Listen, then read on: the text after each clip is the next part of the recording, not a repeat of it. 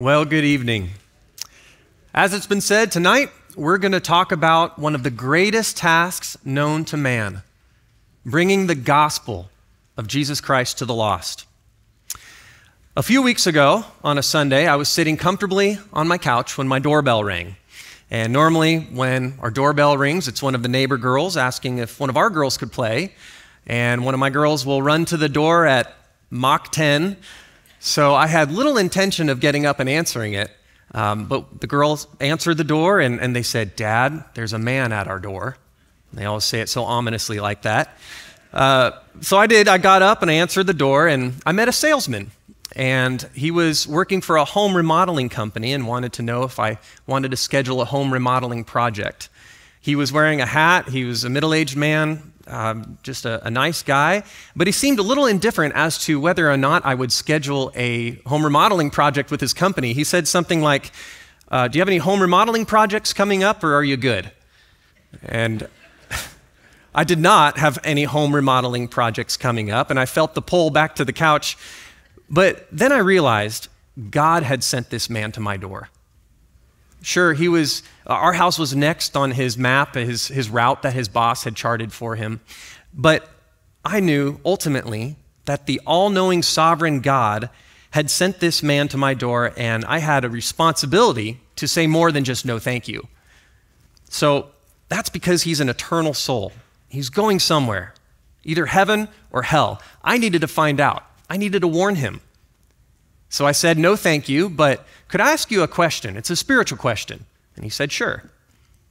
I asked, "If you were to die today, where would you go?" And he looked at me and he said, "I don't know." And it wasn't a "I don't know and I don't care."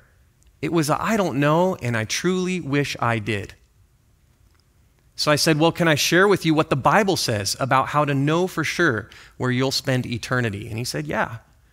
And so I talked about sin. I talked about its definition, its penalty.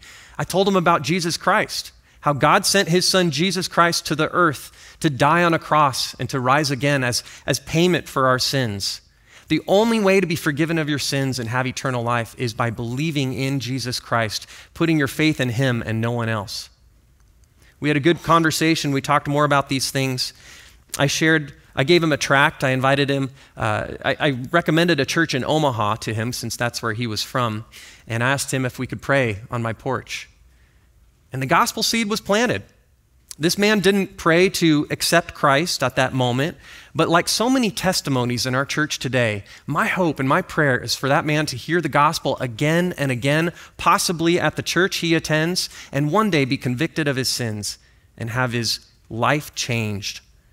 My prayer is that God would grant him repentance leading to salvation.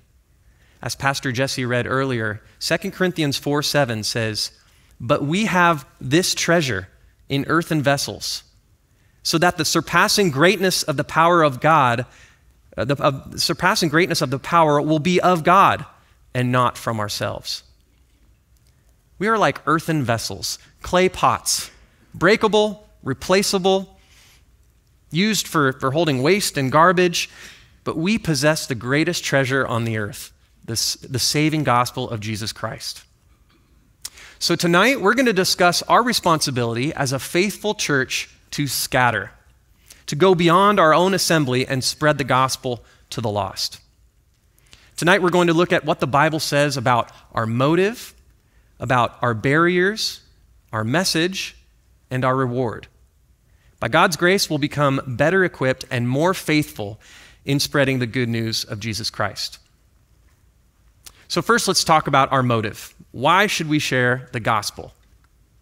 Turn in your Bibles to Romans chapter 10.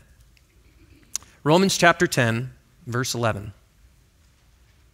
And in this passage, the Apostle Paul is demonstrating how believers, Jews and Greeks, are saved by God. Romans 10, 11 through 15 says this, "For the scripture says, 'Whoever believes upon him will not be put to shame.' For there is no distinction between Jew and Greek, for the same Lord is Lord of all, abounding in riches for all who call upon him. For whoever calls on the name of the Lord will be saved. How then will they call on him in whom they have not believed? How will they believe in him whom they have not heard? And how will they hear without a preacher? And how will they preach unless they are sent? Just as it is written, how beautiful are the feet of those who proclaim good news of good things. In verse 14, Paul asks a series of rhetorical questions to outline the process of salvation. He gives 6 steps in reverse order. The process actually starts at the end of verse 15. First, they are sent. A preacher preaches. The sinner hears. The sinner believes. The sinner calls on the name of the Lord, and the sinner is saved. You'll notice that in 4 of these steps, God works directly in and through the sinner, the one being saved. God causes that sinner to hear. God causes the sinner to believe. God causes the sinner to call out, and God provides the sinner's salvation. But there's another party involved in the sequence. 2 out of 6 of the steps involve the preacher. That's you and me. God sends the preacher, and the preacher preaches. As sinners who have been saved by God, you and I are now critical components in God's process of salvation going forward. We're like conveyor belts who bring people to God. The Greek word for preach in verse 14 means to herald, to announce. It's not limited to proclamations from a pastor or a teacher. Everyone, both pastors in the pulpit and believers in the pews, are called to preach God's message. We're called to be heralds, proclaimers of the gospel to the lost. In the first century, a herald was vested with authority. He conveyed the official messages of kings, of magistrates, princes, military commanders. If the herald misrepresented his message, or if he neglected his responsibility, he could face legal consequences or even death. You know, the omnipotent God could have implanted the gospel in people's minds. He could cause people to wake up one day and say, I've decided to follow Jesus. But he did not choose to do it that way. He doesn't communicate the gospel to sinners telepathically.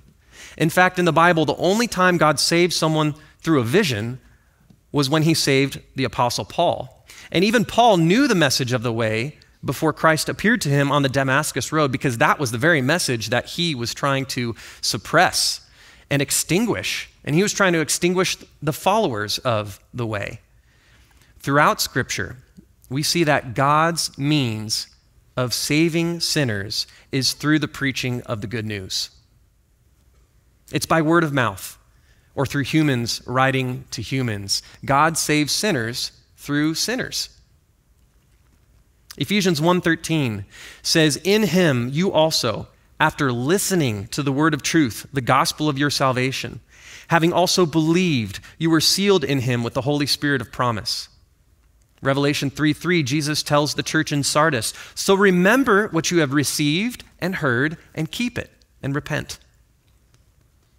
And of course, the book of Acts is just this enormous record of preachers preaching, the people hearing, the people believing, the people calling out in faith, and the people being saved. For example, in Acts 13:48, after Paul and Barnabas spent 2 Sabbaths speaking the word of the Lord, it says, and when the Gentiles heard this, they began rejoicing and glorifying the word of the Lord. And as many as had been appointed to eternal life believed. Praise God. Praise God, he uses people like you and me, breakable and replaceable clay pots, to carry the life-changing message of salvation. We are instruments in his hands, tools for his use, messengers carrying his message. 2 Corinthians 5:20, a great verse to memorize for evangelism, says, so then, we are ambassadors for Christ. As God is pleading through us, we beg you on behalf of Christ, be reconciled to God. Therefore, one of our motives for spreading the gospel, and we can call this subpoint number 1, is because evangelism is God's means of salvation for sinners today. Here's subpoint 2. A second motive for sharing the gospel with the lost is that evangelism is a command. Evangelism is a command. Turn to Matthew 28. Matthew 28, and we'll start in verse 18. After Jesus rose from the dead, He appeared to many and gave them proof that he experienced a bodily resurrection. Acts 1 tells us that he taught his disciples, his apostles, for 40 days about the kingdom of God. But before he ascended into heaven, he said this to his apostles, Matthew 28, verse 18. And Jesus came up and spoke to them, saying, "All authority has been given to me in heaven and on earth. Go therefore and make disciples of all the nations, baptizing them in the name of the Father and the Son and the Holy Spirit, teaching them to keep all that I commanded you. And behold, I am with you always, even to the end of the age." We call this the Great Commission. The single imperative or command in the Great Commission can be found in the phrase, "make disciples of all the nations."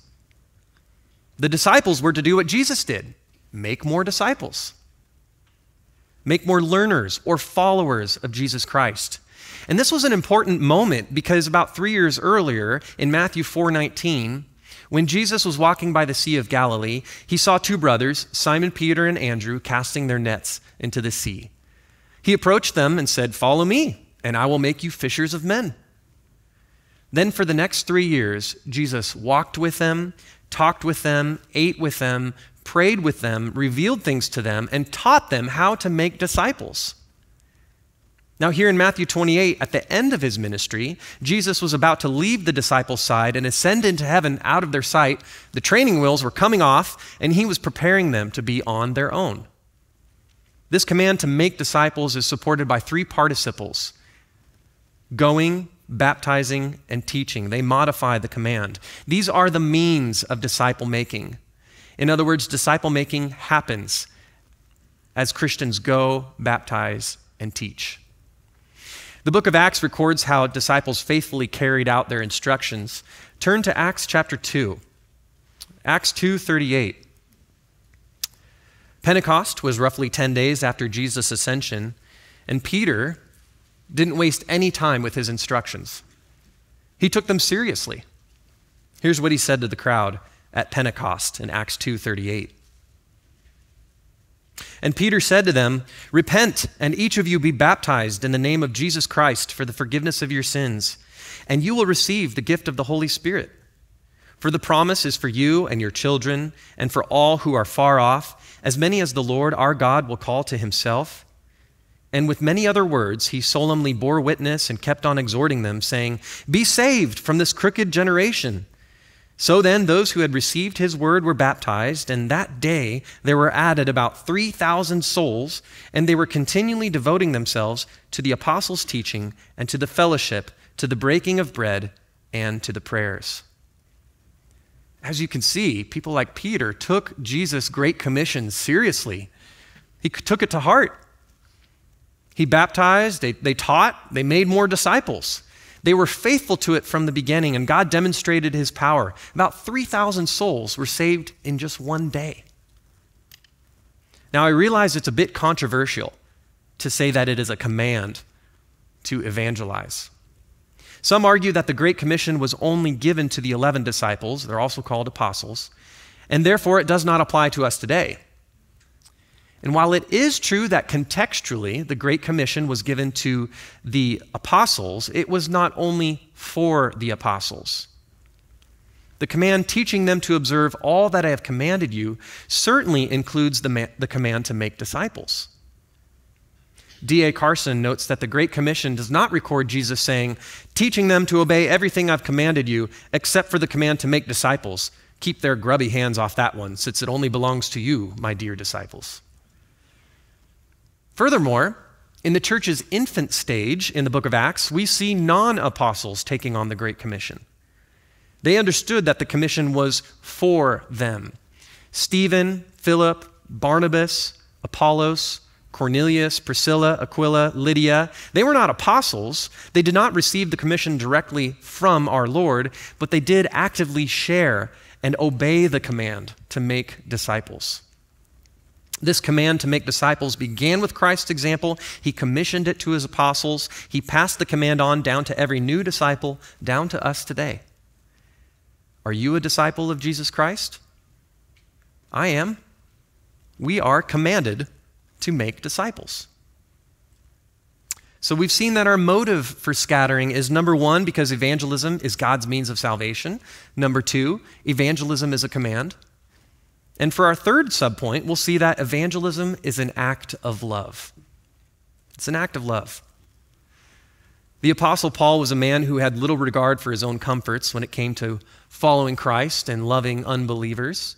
2 Corinthians 11:26, he put it mildly when he said he encountered dangers from his countrymen. His countrymen, the Jews, were his worst persecutors. Their leaders saw him as a heretic for proclaiming the gospel. They accused him of blasphemy and sought to silence him. In Acts 9:23, not too long after his conversion to Christ, the Jews in Damascus plotted to kill him. He had to escape the city by being lowered in a basket through an opening in the wall. In Acts 14:5, the Jews and Gentiles plotted to mistreat and stone Paul. And in Acts 14:19, the Jews finally got it done. They stoned Paul outside of Lystra and left him for dead. All of this happened prior to when Paul wrote Romans chapter 9. Let's take a look at it. Look at Romans chapter 9 with me.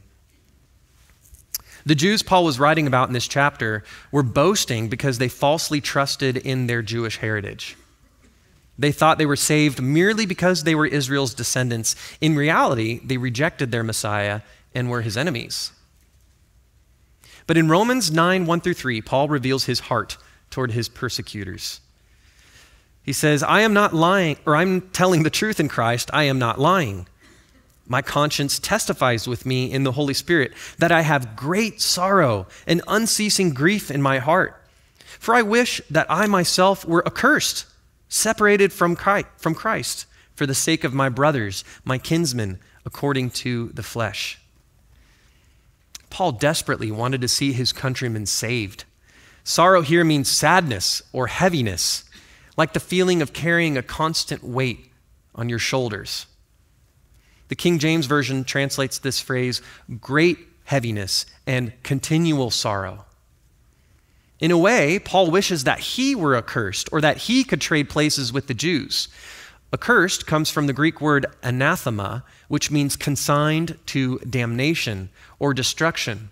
Paul was saying, I wish I could trade places with you so that I might be damned and you might have eternal life. Paul knew, of course, this was not possible because of the promises he had in Christ, but it does show and express his heart, his desire for his fellow countrymen to be saved. He was the apostle to the Gentiles, but he always had the Jews on his heart. Look at the next chapter. In Romans chapter 10, verse 1, he says, brothers, my heart's desire and my prayer to God for them is for their salvation, referring to the Jews. For I testify about them that they have a zeal for God, but not according to knowledge. And that word prayer conveys the idea of persistent pleading with God. This was not a quick prayer at mealtimes. Paul earnestly and fervently pled with God for their salvation. How do you pray for the lost? Is your heart's desire to see your unbelieving friend, coworker, neighbor, that family member, that brother or parent who doesn't know the Lord, is it your heart's desire to see them saved, to see them believe in Jesus Christ and forsake their sin and have heaven be their destiny? And if that's the case, do you pray for them? Do you speak up when you have the opportunity? I like what John MacArthur says in his commentary on Romans. A theology that does not reflect genuine, heartfelt compassion for the lost and a deep desire for their salvation is a theology that's unbiblical. Sharing the gospel is one of the most loving things that you and I can do for someone on earth. It's one of the most loving things we can do. Give them the gospel. Give them the truth. We are commanded to share and compelled to share. If everyone is a sinner and if the wages of sin is death, then that means everyone is on their way to eternal hell. Unless they know Christ, they're heading towards a place of eternal destruction, away from the presence of the Lord, a place of weeping and gnashing of teeth. Have you thought about that deeply? Next time you're in a big crowd at a football game or a restaurant or the mall, remember that Jesus Christ says the way is broad or wide that leads to destruction, and many enter through it. And then remember that you and I have the way that leads to life. You have the life preserver. You simply have to toss it out and pray they grab hold. We don't want anyone to go to hell. And Jesus says no one has to. Romans 10:13 says, "For whoever calls on the name of the Lord will be saved." May we grow in our love for the lost, knowing that we too were once lost ourselves. May we give them the only key that can set them free, the hope of eternal life. So we've looked at our motive for scattering. We've seen that evangelism is the primary means, God's means of salvation. Evangelism is a command, and evangelism is an act of love. Now let's turn to our second major point, our barriers. What are our barriers for sharing Christ? What obstacles stand in our way? What hurdles must we leap over in order to be effective witnesses? And quite simply, there are two barriers. We are ineffective for Christ when, number one, we possess a fear of man, and number two, when we lack a fear of God. Those are the two barriers, possessing a fear of man and lacking a fear of God. To fear man means to be excessively concerned or anxious about what others think of us. Turn to Matthew chapter 10. We're going to turn here because Jesus, our sympathetic priest, was aware of this temptation. He knew that his followers would want to run at the first sight of danger. This reminds me of the way a cockroach scatters in the light, or the way sheep flee at the sight of any predator. I was reading once that if a bunny jumps out of a bush, it can cause a stampede for the sheep. God knows us well when he calls us sheep. In Matthew 10:24, when he sent out his disciples, Jesus warned them as to what they should expect. Matthew 10:24, "A disciple is not above his teacher, nor a slave above his master. It is enough for the disciple that he become like his teacher and the slave like his master. If they have called the head of the house Beelzebul, how much more will they malign the members of his household? Therefore, do not fear them, for there is nothing concealed that will not be revealed, or hidden that will not be known. What I tell you in the darkness, speak in the light, and what you hear whispered in your ear, proclaim upon the housetops. Do not fear those who kill the body, but are unable to kill the soul. But rather fear him who is able to destroy both soul and body in hell." If they called Christ Beelzebul, the name of a Philistine god, ruler of demons, how will they treat you? In John 15:20, Jesus says, "If they persecuted me, they will also persecute you." Were the disciples to cower in fear, run to the caves, quit their ministries, and give up? No. Jesus said, "Do not fear those who kill the body but are unable to kill the soul." And history is replete of those who have been successful at killing the body. Even in Acts 6, Stephen boldly preached and proclaimed miracles in the name of Christ. Drawing the ire of the Jewish leaders, they eventually dragged him out of the city, picked up heavy rocks, and stoned him to death. In 155 AD, Polycarp, who tradition says was the pastor at the church of Smyrna, would not revile Christ. He said, "For 86 years I have been his servant, and he has done me no wrong. And how can I now blaspheme my king who saved me?"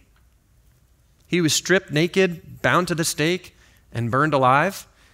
When his executioners saw that the fire was not successful, they were ordered to go up and stab him with a dagger.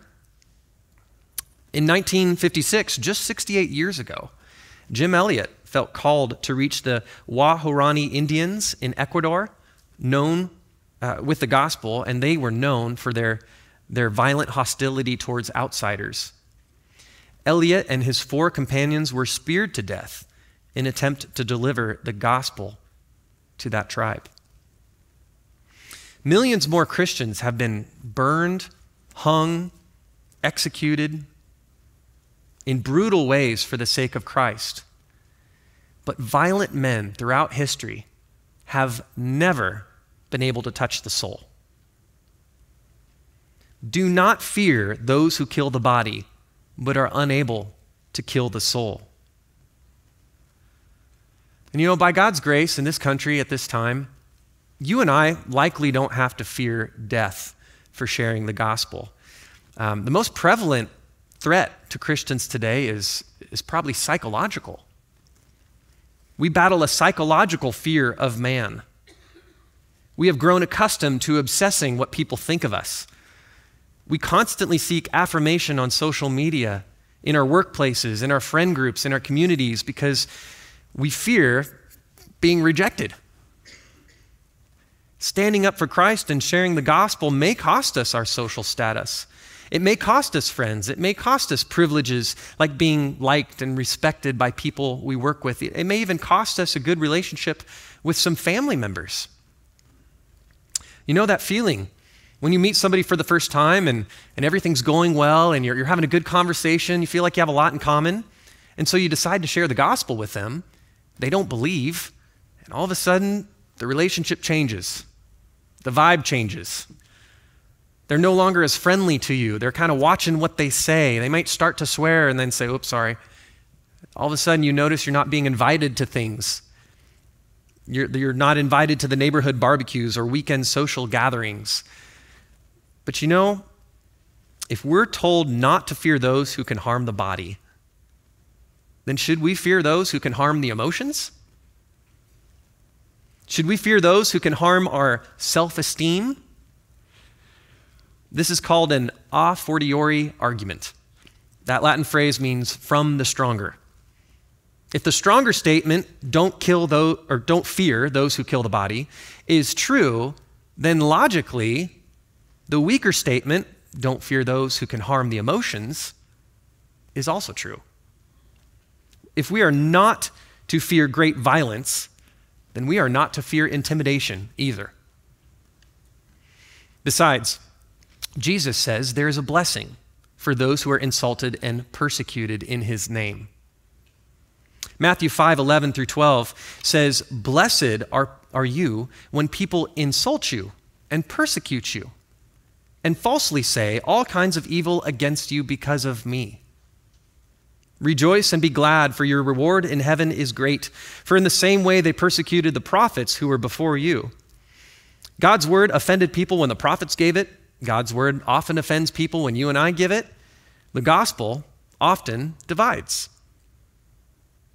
Now, it's important to note here that it should only be the gospel that divides. You and I can't blame any social isolation that we experience if we're being rude or if we're being insensitive or if we say something strange or off-putting. We need to remember Romans 12:17 through 18, which says, "Never paying back evil for evil to anyone, respecting what is good in the sight of all men, and if possible, so far as it depends on you, be at peace with all men." We must recognize that possessing a fear of man is a hindrance, a real barrier to our gospel witness. Another barrier to evangelism is when we lack a fear of God. And really, all barriers could fall under this category. To fear God means to revere him and obey him. I like the definition Pastor Jesse gave a few weeks ago. I've heard it mentioned by others as well, for fearing the Lord. Fearing the Lord is a conscious submission of every aspect of one's life to God's ways, God's will, and God's word. It's a conscious submission. A believer fears God, and they fear him to the point where they obey him.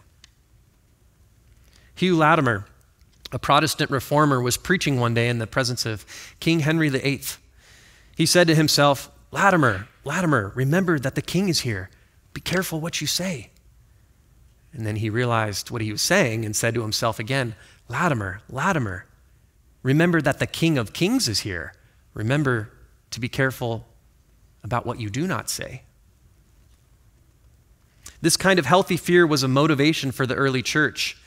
In Acts 9:31, it says that the church was going on in the fear of the Lord and in the comfort of the Holy Spirit, and it continued to increase. Acts 19:17, it says that fear fell upon them all at Ephesus, and the name of the Lord Jesus was being magnified. When we choose our comfort over God's will, we lack the fear of God. When we are selfish with our time, we lack the fear of God. When we are convicted to share Christ with someone and we suppress and ignore that conviction, we lack the fear of God. Have you seen these barriers pop up in your life? How many times have we kept our mouth shut because we had too many things to do that day? How many times have we kept the truth in because it would simply take too much effort to get the truth out? We need to fear God. We need to remember that God knows everything we think, God hears everything we say, and God sees everything we do. Hebrews 4:13 says, "And there is no creature hidden from his sight, but all things are open and laid bare to the eyes of him with whom we have to do." Christians must dig deep into God's word to understand who he is and why his commands should be obeyed. We must not possess a fear of man, nor lack a fear of God. Oftentimes, Christians do fear God a little, but it's not enough to compel them to learn the message well. Not knowing the message well can certainly be a barrier, but thankfully, it's an easy barrier to clear. It just takes time and effort. In this section titled Our Message, I'll cover how to share the gospel as well as some practical methods for introducing the gospel, presenting it, and closing the conversation. Now, once you've decided to share the gospel with someone, starting the conversation is not as hard as you think. You just think of a lead-in question or a probing question, and then you just go for it. From a cold evangelism standpoint, if I'm going door to door or sharing the gospel outside of the union at UNL, I'll be upfront with people about what I'm doing. I'll just walk around and say, hey, we're walking around UNL campus asking people about their faith. Can I ask you a spiritual question? Or if you're in a different situation, maybe you're with a friend or somebody you know a bit better, you might ask about their religious background or ask them if they attend a church. If so, what do they teach? What do you believe about where you'll spend eternity? What do they believe about Jesus Christ? Sometimes we're not very smooth at all, are we? This past week, 2 ladies came to our house and they bought a dresser that we sold on Facebook Marketplace. And they bought the dresser and paid us and are about to head to their car. And I said, hey, I got a question. Where are you going when you die? It wasn't very smooth at all, and they were believers, so it ended up being a friendly conversation, but it didn't start all that great. But I do like that question. If you were to die, where would you go? Where would you be? Because it helps people formulate what they really believe. A lot of people, surprisingly, have not thought about what's going to happen to them when they die. So when you ask that question, you help them solidify their own beliefs, and you help them articulate what they actually believe. It's really amazing. So many people have thought about their careers, about their retirement, but they totally neglect what comes after their retirement. After they told you that they're going to heaven because they're a good person or because they were baptized at 8 or they kept God's 10 commandments, or maybe they say they're not going to heaven and they're going to be annihilated when they die. Either way, it doesn't really matter how they answer. The next question could be, well, can I share with you what the Bible says about how to answer that question, about how to have eternal life? And this is a critical point in the conversation. If they say no, then you might follow up with, well, are you sure? It won't take very long. If they still say no, offer to give them a tract or invite them to church or ask them to read the Bible and pray that God's word changes their mind. It's helpful for me to remember that I am not the one who saves them. I am not the one who convicts them of their sins. I can't even convince them about the veracity of Jesus Christ or life after death. I'm simply called to be a faithful herald. And I'll even share that with them too. I can't convince you of anything, but all I know is that I'm accountable to share this this word, God's word, and one day you'll be accountable for it as well. So on the other hand, if they say, well, yes, go ahead and tell me what the Bible says, then you want to present the gospel. There's more than one way to effectively present the gospel of Jesus Christ. Many acronyms or mnemonic devices have been suggested. There's ABC, which stands for admit, believe, confess. There's faith, forgiveness, available, impossible, turn, heaven. Or gospel, where each letter represents a biblical truth. The most important thing, whether you use an acronym or not, is to make sure that they have enough information to walk away from the conversation and become saved. They should know where they stand before the Lord. And to share the gospel, you need to have it memorized. Reading off a tract or a pamphlet does not instill confidence in you or the message. Just, if you're a believer, tell them what you came to know when you accepted Christ as Savior. If you're a believer, you know the gospel. But having an acronym does help because it helps us present it in a logical way. So I'd like to introduce an acronym or remind you of an acronym that we've talked about before, one that this church has taught for a couple of years now. It's printed on our evangelism material. The acronym is GMCS. GMCS. And thanks to Jack McGovern, I can't shake the image of a red GMC truck that he printed on t-shirts and gave away to everybody. So if that helps you, great. GMCS stands for God, Man, Christ, Sinners. God, Man, Christ, sinners. Start with the first letter, G. I might say, the Bible talks about God. God created and owns everything. God is perfectly holy and requires perfect obedience. Now, can you define holiness? It's important to ask questions because this helps the listener be engaged and it helps you direct and guide the conversation as well. If they say, no, I can't define holiness, then help them out a little. Maybe say, well, could you, say you had to explain holiness to a 5-year-old. And they say, okay, sacred. Say, that's right. Holiness means sacred, set apart. 1 John 1:5 says that God is light and in him there is no darkness at all. God is perfectly holy. He cannot and will not tolerate sin in his presence. Then I'll move to the next letter, M. M is for man. The Bible says that man has sinned against God. That's Romans 3:23.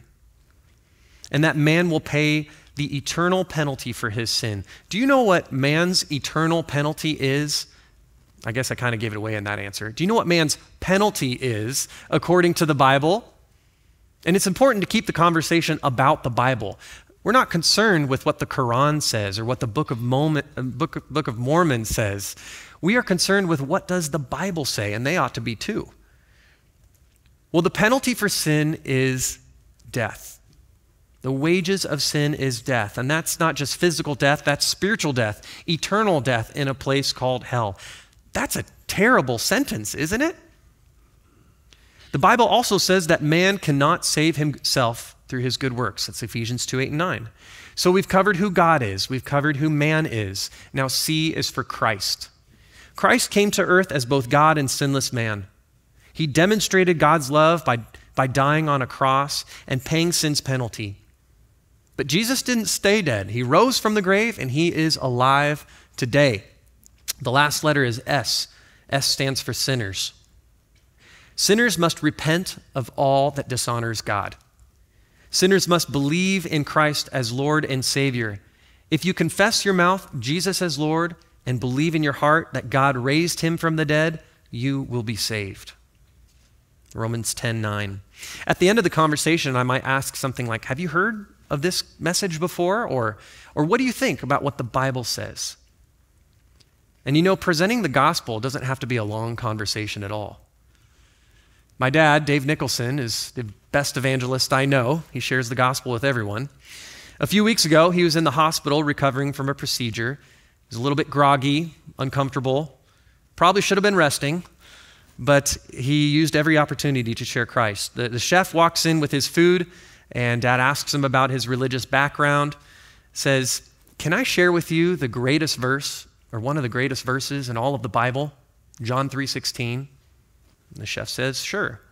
So Dad shared John 3:16 and gave a brief gospel presentation.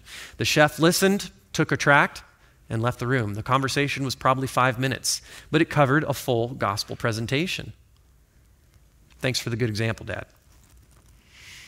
After you've presented the gospel and when you need to close the conversation, encourage them to learn more on their own. That's why it's helpful to hand them a tract. Ask them to read it when they have some time to think. I've heard somebody suggest, put it on your nightstand, and before you go to bed, maybe take a look and consider the truths. Encourage them to read the Bible. Start in the book of John, a great place for for people to start. Invite them to church where they can learn more. Remember that few are saved on the spot after hearing the gospel for the first time.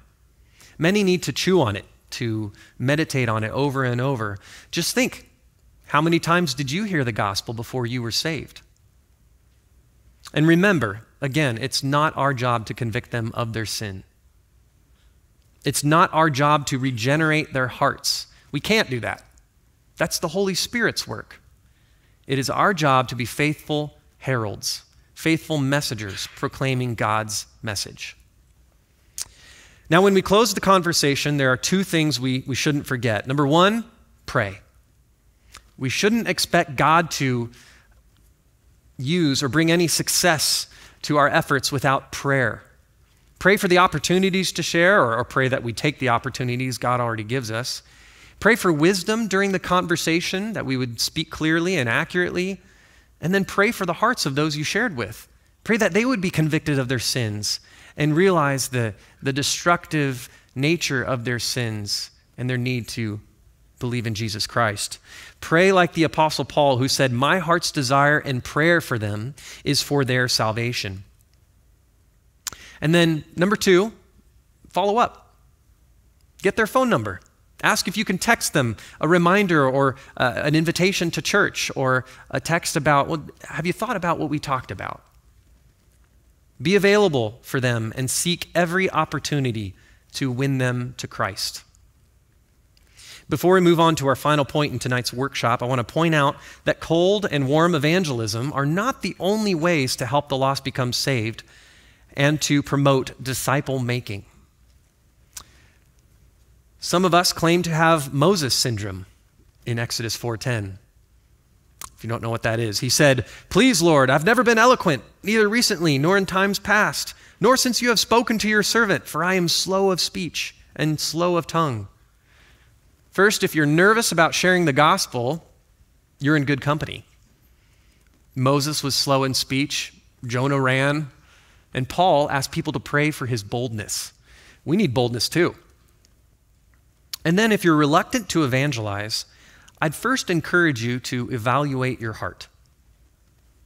Yes, God has gifted people in different ways. There are some who God has gifted through speaking gifts, some who's gifted through serving gifts. But let's make sure that our slowness of speech is not slowness of heart.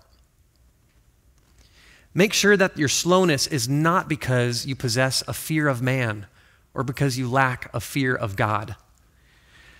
That being said, if you're gifted in serving, consider teaming up with someone who is gifted in speaking. Host a meal and invite unbelievers over to your house. Serve at church events like VBS and Fall Kickoff, where the gospel is an emphasis at those events. Share the gospel online through posts or emails or texts. Build into and support evangelists through various means. But above all, be intentional about disciple making and sharing the good news. My wife and I were sitting down with Mike and Debbie Jeffers a few weeks ago, and they said that when they were newly married, they became saved when Mike's mother set up an evangelism meeting with another couple. They all sat around a table with this Christian couple, and the couple played a tape of someone sharing the gospel, and they listened to the tape. That night, Mike and Debbie said, "We need to act on this." So you never know how God will use His word when we're faithful in sharing it. As far as resources go, I've been tremendously encouraged by our evangelism team here at the Hills. They don't exist to take evangelism off of our plates. They don't exist so that the rest of us can stay in our holy huddle. No, they exist to train and build up every member of the body in day-to-day evangelism. So maybe you need some ideas. Whether you'd like to serve or speak the gospel, they're ready to help you. They'll encourage you in practical day-to-day evangelism. And I love that phrase, day-to-day evangelism. Our day-to-day actions ought to reflect the teachings of Jesus Christ. Our primary responsibility as Christians is not necessarily door-to-door or street evangelism. It's day-to-day evangelism. 1 Peter 3:15 says, "But sanctify Christ as Lord in your hearts, always being ready to make a defense to everyone who asks you to give an account for the hope that is in you, yet with gentleness and reverence." So let's look at our final point for this evening, our reward. What is the reward for sharing the gospel with the lost? Well, our reward for sharing the gospel is the same as our purpose. Our purpose and our reward is to joyfully see the salvation of souls. In heaven, God and his angels are ecstatic when someone is rescued from the domain of darkness and transferred to the kingdom of his beloved Son. Turn to Luke chapter 15. In Luke 15, Jesus tells 3 parables in response to the complaints of the Pharisees. Jesus highlights what he came to do on earth, to seek and to save that which is lost. Read with me. Here's Luke 15:1. Now all the tax collectors and the sinners were coming near him to listen to him. And both the Pharisees and the scribes were grumbling, saying, "This man receives sinners and eats with them." So he told them this parable, saying, "What man among you, if he has 100 sheep and has lost one of them, does not leave the 99 in the open pasture and go after the one which is lost until he finds it? And when he has found it, he lays it on his shoulders, rejoicing. And when he comes home, he calls together his friends and his neighbors, saying to them, 'Rejoice with me, for I have found my sheep which was lost.' I tell you that in the same way, there will be more joy in heaven over one sinner who repents than over 99 righteous persons who need no repentance." Jesus wasn't saying that the 99 sheep were not important. He was saying that the truly lost sheep, that is the sheep who repented and is saved, for them there is much joy, immense joy in heaven. All of heaven rejoices, both God and his angels, and we ought to have that same joy. In 1 Thessalonians 2:19, Paul writes, "For who is our hope or joy or crown of boasting? Is it not even you before our Lord Jesus at his coming? For you are our glory and our joy." In many of Paul's letters, he expresses this gospel joy with words like this. Here's Philippians 1:3-5. "I thank my God in all my remembrance of you, always offering prayer with joy in my every prayer for you all, because of your fellowship in the gospel from the first day until now." God's children delight in seeing their father add to their family. God's children love it when their father adopts. It's exciting to see God transform lives, and it's exciting to be a part of it. Have you seen this type of transformation happen? Watch someone repent, do a 180, and grow. It's a fascinating miracle. I knew a guy who was always quiet and kept to himself during high school. He was interested in sports and work and very little else. But when God saved him, his life completely transformed. He grew to be kind, selfless, and enamored with the Word of God. Eventually, he became a pastor of a church. It's an amazing thing to watch. May we never lose this joy when we see sinners repent. Another reward that Christians receive for sharing the gospel are crowns in heaven. This is true for every good deed we do. Several passages in the New Testament tell us that after death or after the rapture, we will be rewarded for our deeds at the Bema Seat judgment of Christ. Since all our unrighteous deeds have been paid for at the cross, this judgment is a time of examination and reward. The Bema Seat judgment, or the judgment seat of Christ, is discussed in 1 Corinthians 3:10-15 and Romans 14:10-12, and you can look those up later on your own time. But right now, I want to direct our attention to 2 Corinthians 5. 2 Corinthians 5:9-10 I believe Pastor Jesse read some of this morning as he talked about our future as the church. Here we see that believers will be judged for their deeds in the future, and that ought to change the way we live today. 2 Corinthians 5:9. Therefore, we also have as our ambition, whether at home or absent, to be pleasing to him. For we must all appear before the judgment seat of Christ, so that each one may be recompensed for his deeds in the body, according to what he has done, whether good or bad. You know that time you obeyed your parents? Or that time you told the truth, or fled immorality, or prayed for your governor, or delivered a meal to a grieving friend, or when you shared the gospel with a coworker? That time you did things because you wanted to worship the Lord, not because you wanted attention from man. God was watching. God saw it. God recorded it. And the amazing thing is that Scripture says you and I will be recompensed for it. We'll be paid back, rewarded for our labors. Turn to Ephesians 6. In Ephesians 6:6-9, this is the motivation Paul gives to slaves. He tells them to do their work with integrity as to Christ. In Ephesians 6:6-9, he writes, "Slaves, be obedient to those who are your masters according to the flesh, with fear and trembling, in the integrity of your heart, as to Christ, not by way of eye service as men pleasers, but as slaves of Christ, doing the will of God from the heart, serving with good will as to the Lord and not to men, knowing that whatever good thing each one does, this he will receive back from the Lord, whether slave or free. And masters, do the same things to them, giving up threatening, knowing that both their master and yours is in heaven, and there's no partiality with him." God judges righteously. Jesus, at the Bema Seat judgment, judges rightly. There are no mistakes. There's no discrepancies in eyewitness accounts. Rewards are given by the righteous judge.